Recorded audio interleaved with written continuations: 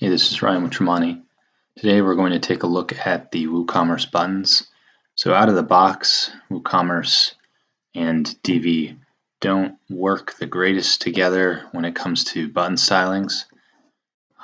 If you go to your buttons in the theme customizer and you select button style and button hover styles, you can affect some changes, but ultimately you'll probably need to add some CSS to make it look similar to the end result of your theme. So you can affect the text size and you can make the text color different. You can set the background color. Let's go ahead and make some changes here. Increase the transparency.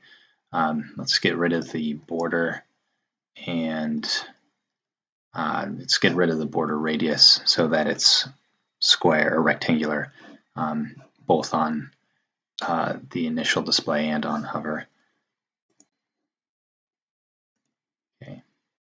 And then let's give it a background that's different on hover.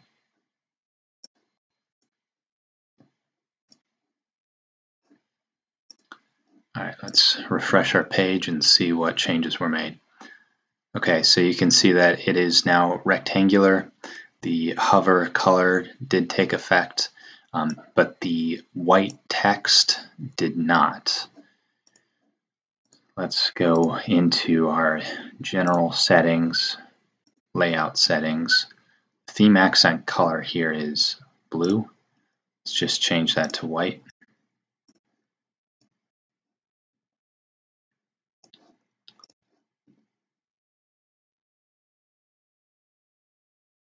Okay, and you can see that it did change this to white, but unfortunately the blue stays when you hover over it, and it also affects some things outside of the buttons when you change the layout color. So let's change this back to something else. And let's affect it a different way. Let's add some styling. So let's just force the text to be white here.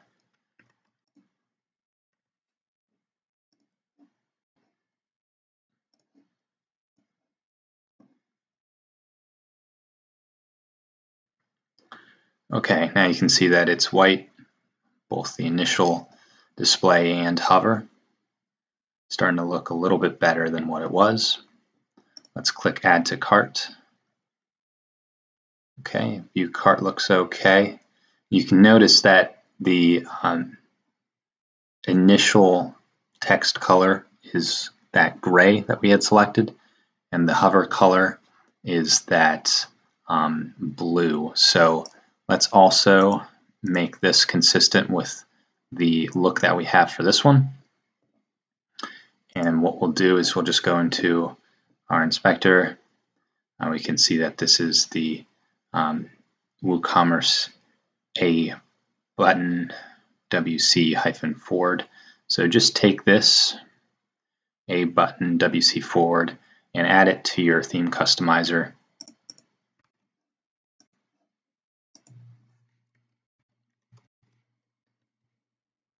Make sure the spaces are removed. Add periods. And we'll just copy this color white.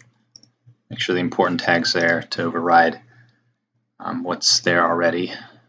And resend. Okay, that looks better.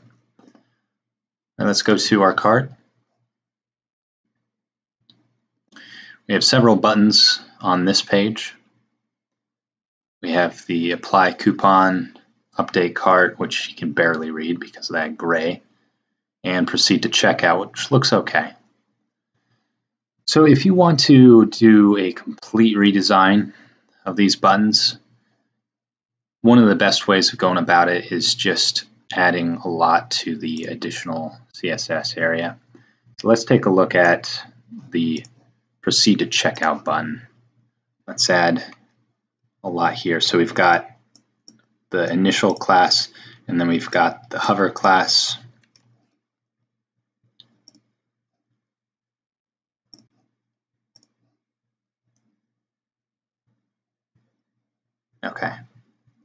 So proceed to checkout looks pretty good.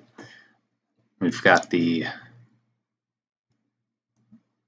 background as transparent. The color of the text is that orange. A little bit of extra padding to make it nice and long, but not too bulky. We have a border that's 4 pixels because it's a double border.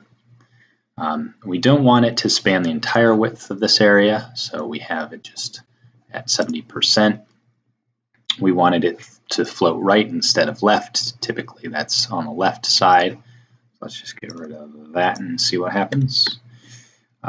We've added letter spacing, etc. And then on the hover, we give the background the orange and the text white.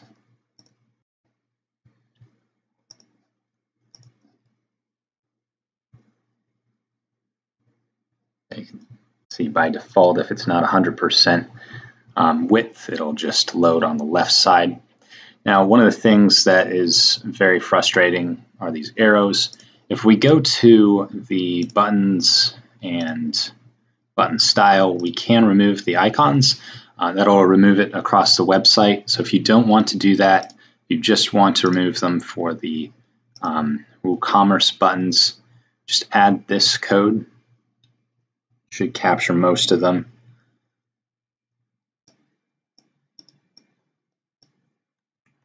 And the nice thing about it is if you want to keep one, you can remove it from this list. Let's publish that. So hopefully these buttons, these arrow icons will go away.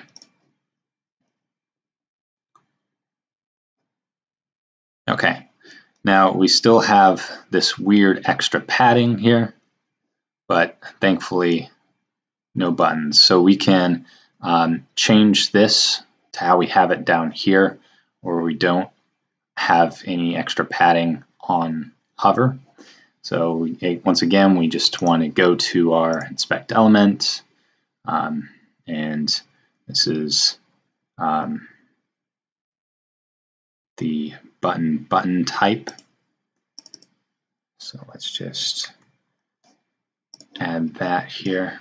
Let's actually go to our cart.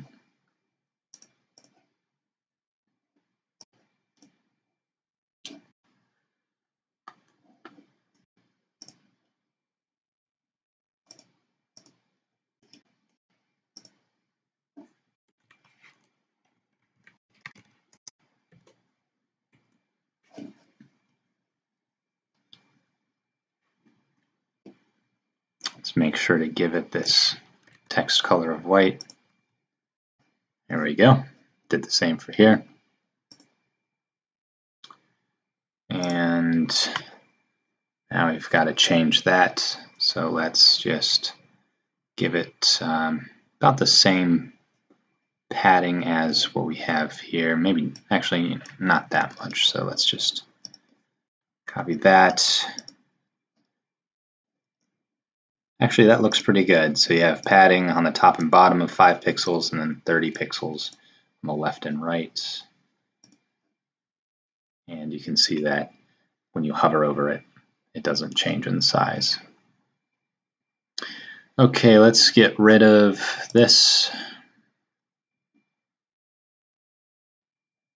We have return to shop. It doesn't really let us.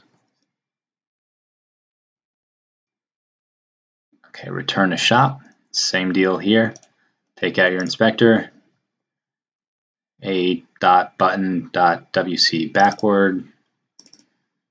Just copy the class to make it easy on us. a.button wc. Oops. Just to verify that was. Yep. Okay. There we go. And we'll give it that same color and padding as we did for the coupon button. There we go. Maybe we want this to be capitalized. Publish. Okay, let's go back, return to shop. Let's re-add a product into our cart and go to checkout.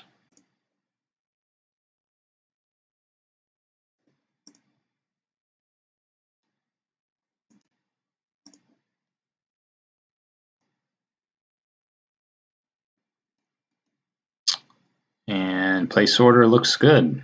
But again, if it doesn't, just take out your inspector, button, place order, button.alt. So let's just make sure we have the ID here. So button and the hash, and then you add the class. So let's go back to our customizer. ID, then the class, which is button alt.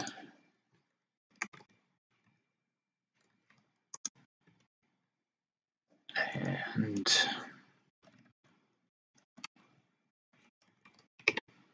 make the text red just to know we affected a change here. There we go. This has been Ryan with Tremonti. Hope that was helpful. Thank you. All of the code will be on the website.